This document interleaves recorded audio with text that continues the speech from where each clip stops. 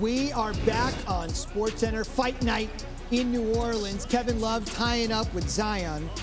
And then Jimmy Butler got tossed, Thomas Bryant, Jose Alvarado. This thing completely spiraled out of control. Jimmy was actually returning from a 3-game absence, and then he left early himself. I put my hand around his neck. He put his hand around my neck. And then it just, you know, it took off the way it did. People really... So I'm thinking a lot of your fans really love that term, kind of like don't poke the bear. Do you think, like, kind of with this tension and the way everything kind of goes down, do you think you'll carry a little bit of that tension into the next game? Oh, the next time we play them? Yeah. I mean, sure. We'll beat them the next time, too. We're just a better team. I'm not going to say that they're not a good team, but I don't think this really matters. That's a part of basketball. I know a lot of fans don't usually see it, but if you play basketball enough, you know, and it's, you know, one guy's best against another guy's best, it's going to be some tension if everybody's playing hard, and that's just what happened. We knew to come back out, be, you know, mentally ready for the physicality, and just stand within what we know to do.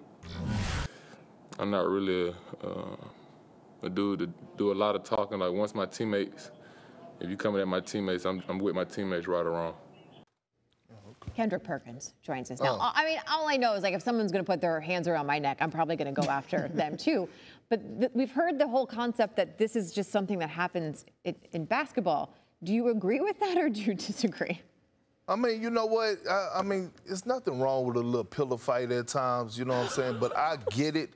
I get it. They were sticking up for their franchise guy in Zion Williamson, and it happens, right? We ask for sometimes we want these intense moments, but you don't want to cross the line. And I'm pretty sure the NBA and Adam Silver and Joe Dumars are going to be handing down some suspensions.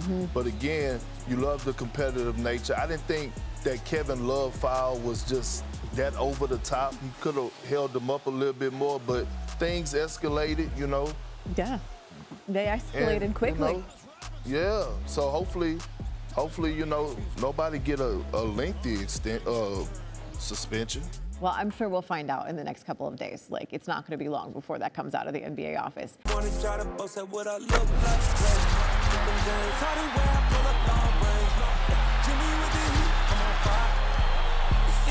on ESPN.